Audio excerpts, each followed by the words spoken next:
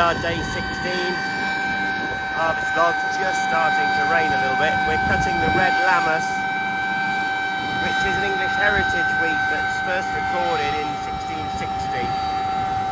Really popular, an old English landrace genetic variety, really popular between Tudors and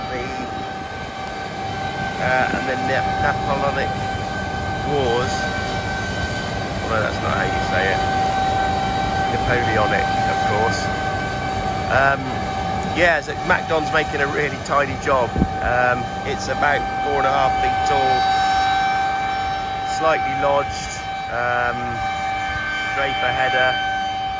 Doing a really sound job, just feeding it in nicely into the combine.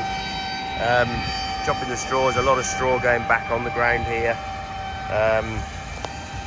which is all going to add to that return of organic matter. It's had about 20 kilograms of nitrogen this crop, none through the soil, all applied folially. Lovely colour, you can see where it gets its name from. The red, the golden, sort of fiery ears, the grains. So this is destined for a heritage flour, and with any luck this will be coming to the supermarket